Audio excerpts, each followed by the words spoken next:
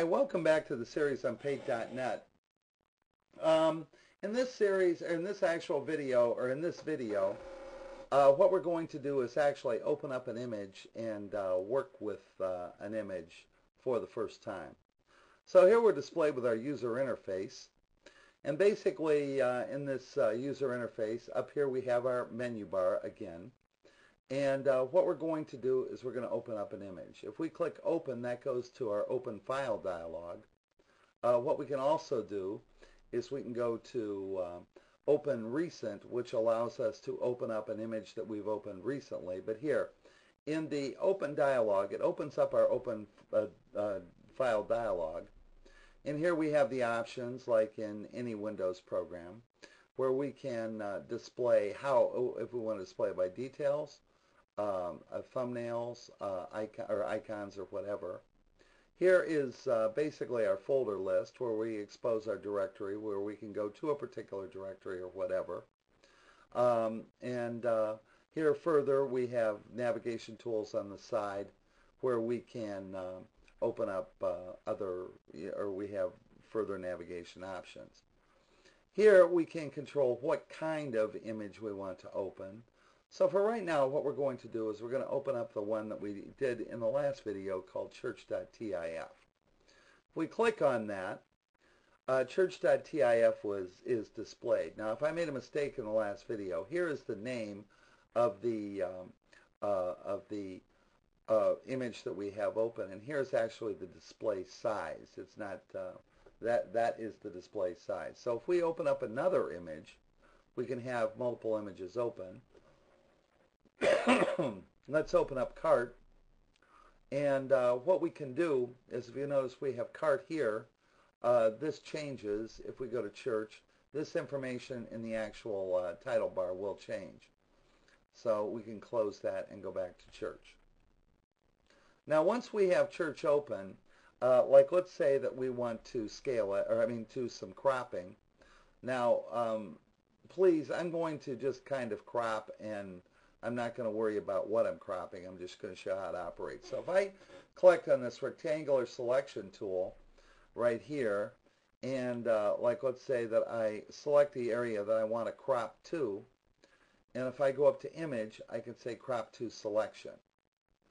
Okay, now what that will do is that will make my image, it will crop to the selection I've selected. And also notice that our history dialog, this is the history of the commands that we have gone to. So if I select open image, that will place me right back to where I did before I did the crop. Or what I can do is I can go to the rectangular select. I can go into any of these steps. Now if I go to, like let's say open image, if I put another command in, the commands below open image will be lost. So that's an important notation. So now we have this image open. Now the first thing that we can do is we can come up to our adjustments layer. And like let's say that we want to get into, like let's say, our levels command. They have a great levels command on here. Here is our input histogram. That's the histogram as it was before we made any adjustments.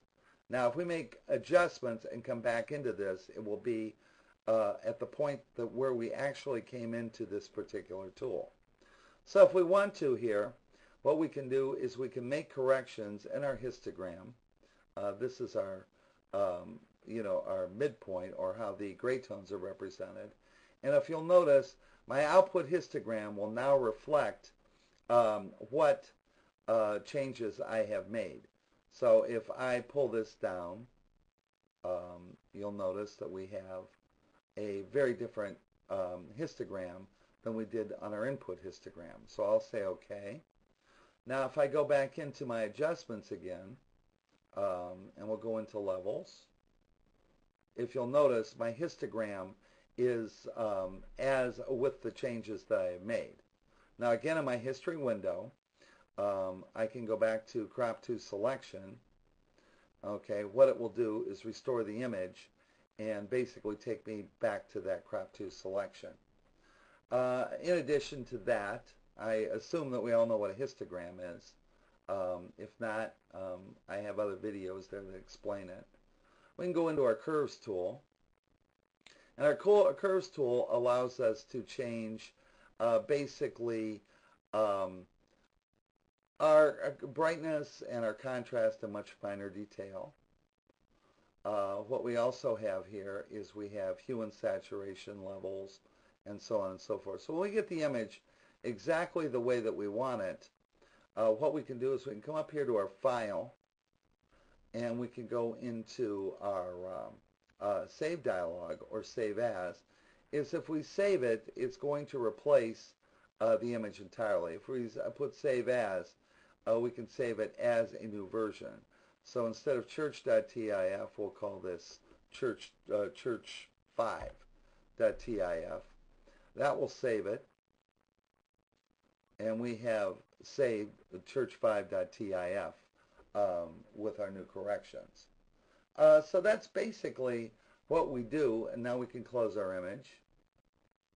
So if we go back to open, if you'll notice, we have church5.tif now, and we can open that up and either do further revisions, or what we can do is, or further corrections, or we can save it as a new version.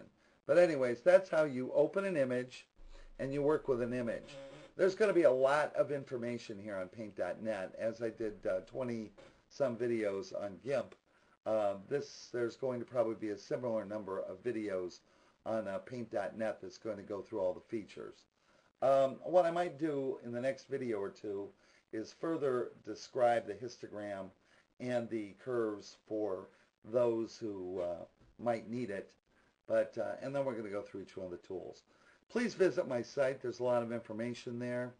There are a lot more videos, and I thank you for watching. That site is www.fotolinq.com.